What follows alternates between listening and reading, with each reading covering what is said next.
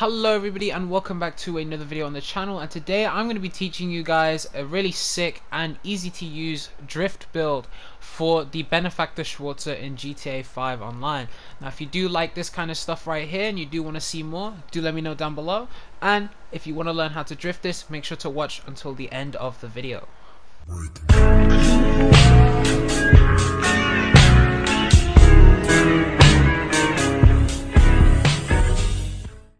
So here we have the Benefactor Schwartzer, and I'm going to be showing you my personal favorite build in order to get this as easy to drift as possible. So there are a couple things you have to follow, but the rest of it is your personal taste and opinion. But two major things I will say straight off the bat: you must not have bulletproof tires and you do not want to equip the turbo. I'll explain those later, but the rest of this, personal preference, but I'll still go through the build anyway. So first of all, you want to have no armor on that at all. You want to have stock brakes because you don't want extra stopping power on them. And all of these cosmetic upgrades like bumpers and color and whatnot, they don't matter, just put it to whatever you like. Engine, you want that level 4 upgrade. And again, cosmetics don't matter, I'm just going through them in case you want to copy my design. So I'm just going to skip through a little bit of it here, you know, the color and whatnot.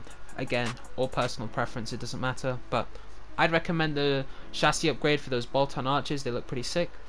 I personally don't run a spoiler because I'm pretty sure they give you a tiny bit of downforce on it, which give you a tiny bit of extra grip. But you want the second suspension upgrade, the max transmission upgrade, and no turbo. And another thing is that the SUV rims supposedly have the least grip and is just easier to drift.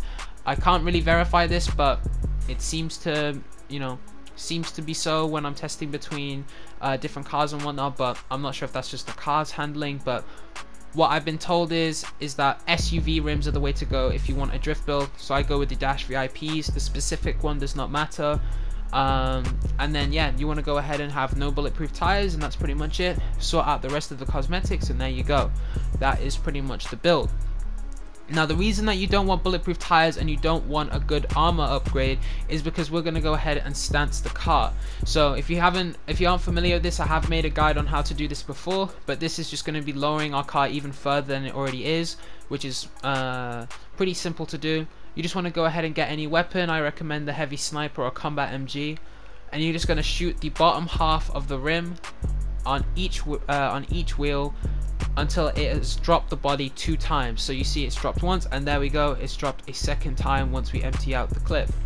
So what we are doing here, we're just lowering it because when we do this, the way that the physics of the cars work in GTA is that for whatever reason they have much less grip when they're lowered like this. So it's way easier to get the back end to kick out, and it's way easier to drift it. This is also why you don't want the turbo, because you can drift with the turbo on it, but the turbo just makes it almost uncontrollable at low speeds. It's crazy. Like, this thing's already good enough for drifting, you don't need it to be any quicker. But yeah, that's about it, and let's get into how to drift it. That is the main build of the car sorted. Let's get on to the next section. So I'm going to be running through just a selection of different clips of me drifting on one, while I give some general pointers and tips on how to drift this well in the background. So one thing that's going to help you massively is double clutching, as it's called, or clutch kicking in this game. I don't know where the name came from, but essentially this gives you like a couple seconds of a great little acceleration speed boost, which is really useful when drifting. So if you go through a corner a little bit too slowly or whatever, you can just quickly double clutch and your speed, your revs will pick back up. You'll start having the rear wheels to spin and you'll go forward. It's kind of a weird thing to explain, and I have done another video showcasing how to do it if you do want to check it out. It works with all rear wheel drive cars, so the link will be in the top right in that tip video. I think it's like the 3rd point I made or something. But yeah, you want to definitely know how to use that because managing your speed while through corners is vital. So when you're coming to starting to drift this car, you might want to find some objects or just an open space to try it first. So as you can see, we're just in a little hangar at the airport, and the back end's kicking out really nicely from the build, as you see here. you just want to go ahead and practice maybe around a few objects or something, like at the back of the hangar, or in this case I'm doing it with a plane. So what I like to do, I like to enter the corner, you know, pretty quickly, and I'd start feathering the gas and maybe a tiny bit of the brake if needed. And what you want to do is sort of move your joystick left and right to adjust where the car, you know, what the angle of the car needs to be related to that corner or the turn you're trying to do. So it's a little odd to explain, but essentially you want to make sure that the car's always got the back end kicking out enough that it's drifting, but not so far that you're going to end up spinning out, or, you know, not enough that you're just taking the turn normally. So that's why you have to sort of adjust the joystick left and right as you're going for it. It's a little awkward to learn, but once you get the hang of it, it becomes, you know, second nature. It becomes pretty easy to do. So it's a mixture of clips in here from when I was sort of getting the ropes of this build, and then, you know, when I got pretty good at it. But it is a relatively good build, especially if you're a beginner. You know, as I said, I'm no expert at it, but I can do a couple drifts here and there that make it look pretty clean. So I reckon this is great for anyone who just wants to start out, because obviously this car's well cheap. You can go nick it off the street if you want, or if not, it's 80k on Southern San Andreas. You know, do the tune-up and all that, costs probably another 100k or something, and then, you know, you can become that guy at car meets who's always drifting everywhere, and, you know, be the show off who looks sick wherever he drives, you know, go on them cruises, start drifting along the canyons and whatnot. It looks awesome. So there's no reason not to try it. I mean, you know, most people in this game have got millions anyway from all the money glitches or heists or whatnot they've been doing.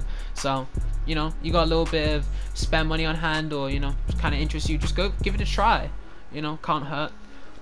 I would recommend though, if you are on PC, you do get a controller for this, because feathering the gas enough in order to get the right power for the corner is pretty important, because if you start getting it where you only input 100% of the power all the time, like you would if you just press down on a keyboard, it's going to be way harder for you. It's not impossible, but it's much harder.